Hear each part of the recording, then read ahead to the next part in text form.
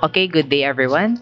We are going to discuss about the different sources and kinds of subjects that we use in arts. So for non-representational art, a higher level of perceptiveness and insight might be required to fully grasp the feeling, emotion, or concept behind the work.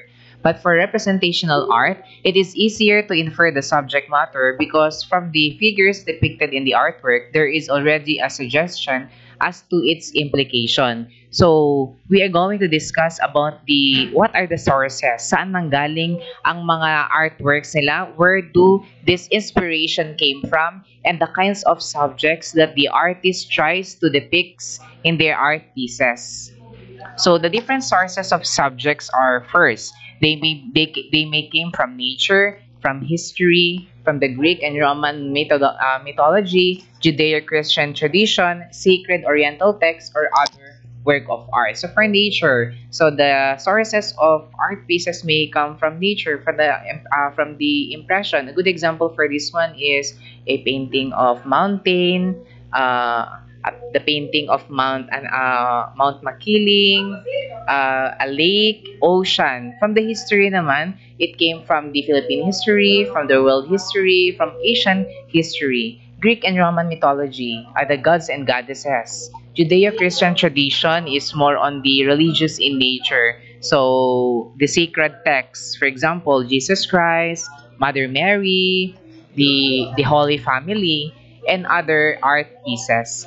So what are the different kinds of subjects? They are varied in from history, from still life, it talks about life, from animals, figures, nature, landscape, seascape, cityscape, mythology, myth, dreams, and fantasy. So these are the different sources and types or kinds of subjects. A good example for a source of art piece or source of the art is, for example, this is nature.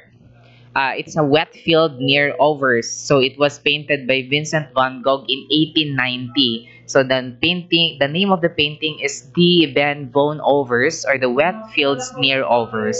We also have a cockchafer beetle, woodlice, and other insect with a sprig of auricula. So it was painted by John van Cassel in the early 1960s. So this is a type of subject, animals. So the fruit picker under the mango tree by Fernando Omorsolo. So is still life.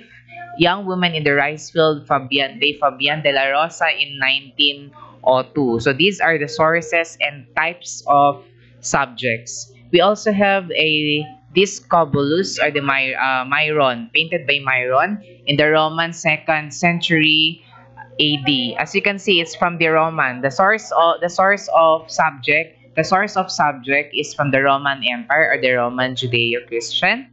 We also have Sistine Chapel, Michelangelo in 1508 and to 1512. So the type is religious, and the source is actually religious in nature.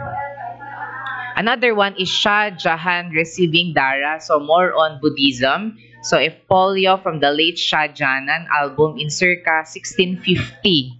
So a painting of a religious ritual. Another one is El Tres de Mayo by Francisco de Goya in 1814, a massacre. So it's from the history. So those are the different sources and kinds of subjects that we may encounter in understanding or in learning the subject art appreciation.